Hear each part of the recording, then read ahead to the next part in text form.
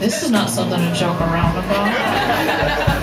This is a very serious issue for all people. We're living with AIDS.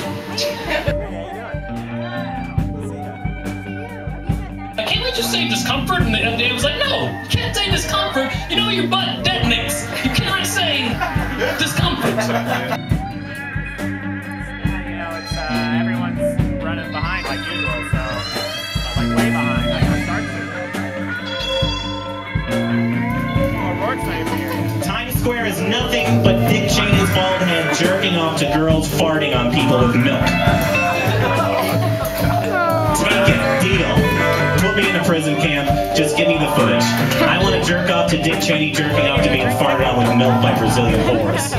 Living with AIDS way. Could you please take me to people with living with AIDS way? Living with AIDS way. Living with AIDS way.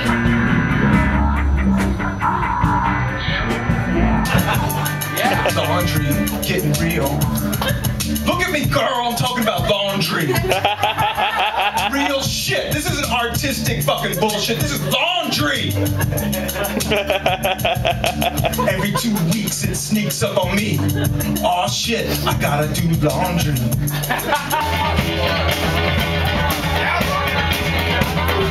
This is the story of Chester Cricket Dick. A dick and prick chicken from Connecticut. He got in a little bit of trouble, a little bit of steam, a little bit of bubble. Went to his boy, said his dick wasn't working. He said, damn, you don't work by this chirping. I just rub it together with my right leg, but when someone gets close, all the sound goes away. We got a high with my cat eating. Our cricket dicks are chirping, and chickens look evil.